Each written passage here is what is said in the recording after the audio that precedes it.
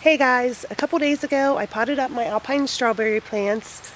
If you remember, I had 3 of these containers full of Alpine strawberries.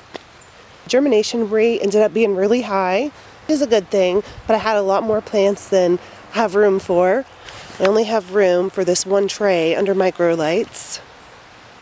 I did do something with some of the other Alpine strawberry plants that I didn't have room for. I'll show you guys that in just a minute. First, I want to talk to you about something that is really important when potting up any kind of strawberries. Here is one of my little strawberry plants. This area, right past the root, where it turns red and starts kind of branching out, this is the crown. You never want to bury the crown of a strawberry plant because if you do, the plant may rot. But I do want to bury that root, so I'm going to go ahead and do that right now.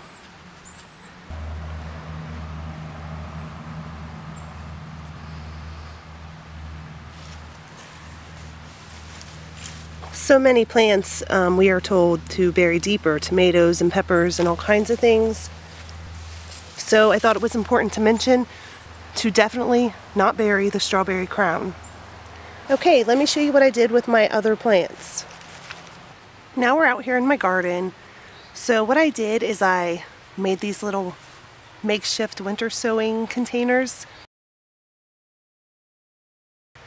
And I planted the strawberry seedlings in them.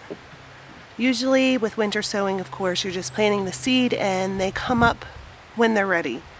So I don't know if this is going to work since these were already sprouting, but I do have high hopes that they will because strawberries are perennial plants and they can take the cold.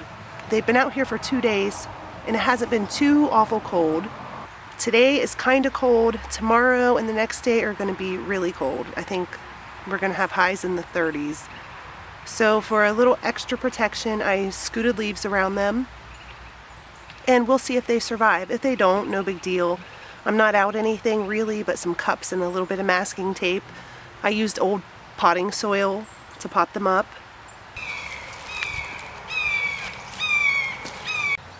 And for my last experiment, and I think this one is really a stretch, is that I planted 4 little clumps of strawberry plants in this log raised bed. It's mulched pretty well with leaves and it is January. So will they survive? Probably not. Alright, I'll bring you in for a closer look so you can see where I have them.